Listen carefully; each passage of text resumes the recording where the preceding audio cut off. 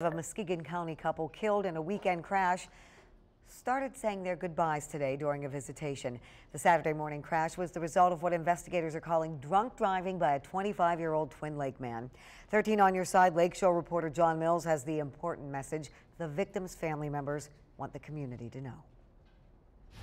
Missy Nash and Justin Duchem were engaged to be married. The couple had selected a date and a venue, and it's the anticipation of that day that makes their deaths even more difficult for their families. And I could visualize it all. October, big wedding. Dave Duchem says his son Justin's love for his fiancée Missy was the real deal. They truly were totally 100% in love with each other. But all the excitement for their wedding is over. The Nash and Duchem families will hold a joint funeral service at 11 a.m. Thursday at Port City Church. He just changed our lives forever. Early on, police informed family members they suspected 25-year-old Cody Loomis was drunk driving. Investigators believe Loomis crossed the center line on Maple Island Road and collided almost head-on with the couple's car. There's families that now have a hole that will never be filled because of someone's actions. Loomis is charged with 2 counts of operating while intoxicated, causing death, and 2 counts of driving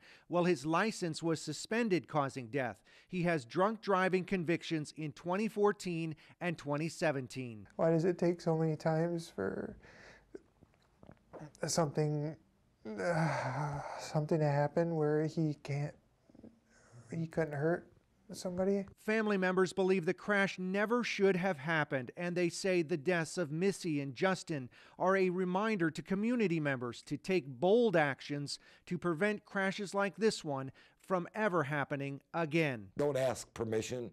Don't try to talk into a drunk's mind any common sense, because there is none. Take the key. Loomis is being held in the Muskegon County Jail on a $500,000 cash bond. He'll be back in court on March 26th for a probable cause hearing. In Muskegon County, John Mills, 13 on your side.